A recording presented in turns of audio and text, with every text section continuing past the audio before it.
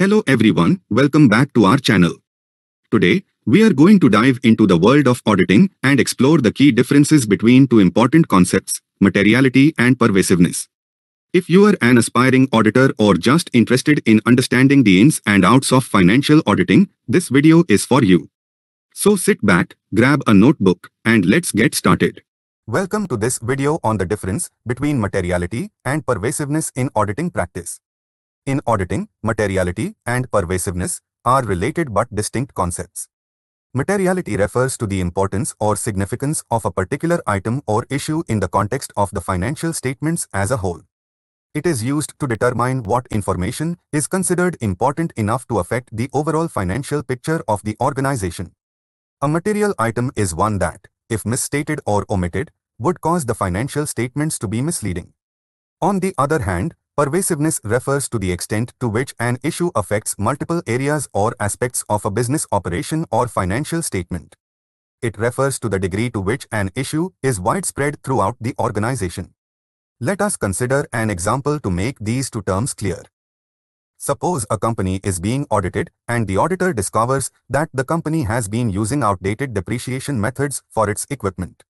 The auditor needs to determine if this is a material issue, which means if it's important enough to affect the overall financial picture of the company. If the outdated depreciation methods result in a significant misstatement of the company's assets and liabilities, then the auditor would consider this to be a material issue. In terms of pervasiveness, the auditor would need to consider how widespread the use of outdated depreciation methods is throughout the company.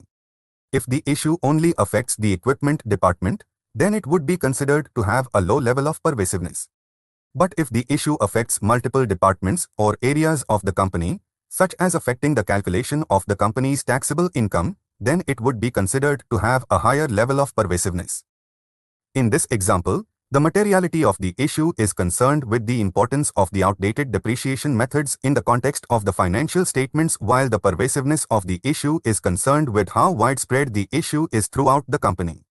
In summary, materiality is concerned with the importance of an item in the context of the financial statements, while pervasiveness is concerned with the extent to which an issue affects multiple areas of the organization. It's important to understand these concepts because they determine the scope of an audit and help auditors prioritize which areas of the financial statements to focus on. By considering both materiality and pervasiveness, auditors can ensure a comprehensive and effective audit that covers all the important aspects of the financial statements. We hope this video has helped you better understand the differences between materiality and pervasiveness in auditing. Remember, these concepts are essential to conducting a thorough and effective audit, and they help auditors make informed decisions about the scope and focus of their work. Thank you for watching, and don't forget to like and subscribe for more videos like this. We will see you in the next one.